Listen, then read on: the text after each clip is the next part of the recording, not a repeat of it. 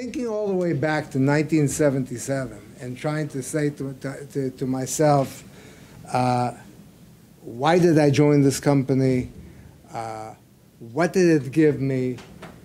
But necessity is the mother of invention. And I ran out of money. I didn't have any money to continue attending UCLA, and that was what I wanted to do. And I said, okay, I'll come and do insurance for a few months and go back to school. And I've seen thousands and thousands and thousands of people come through the ranks of this organization and develop a nice future and a nice income for themselves and for their families, some of them. But it's interesting, the opportunity has just gotten better and has gotten greater.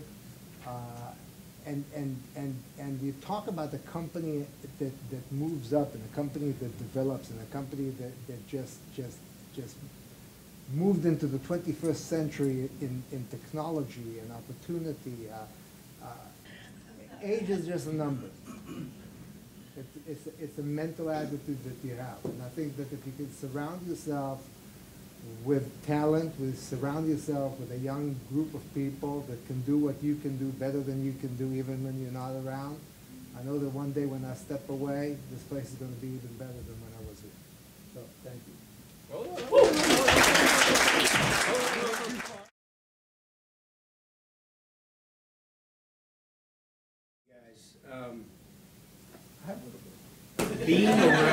Being around David on a daily basis makes you naturally less appreciative of who he is to this company. There's really no way that familiarity always breeds that content. And you guys have a person that has been an icon in this company from the day I got started. From the day I was at my first leadership school and he spoke there. And I just want you guys to really understand that what has made David great is his ability to give back to others. He has always served the company.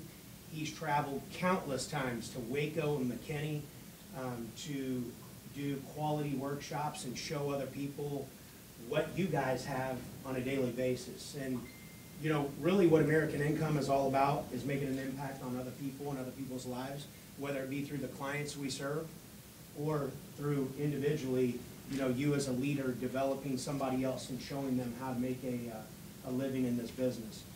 There's an African proverb that says, you will never die if they always speak your name. And I can promise you guys this for sure. They will never stop speaking the name of David Cohen throughout American Income. He will live on.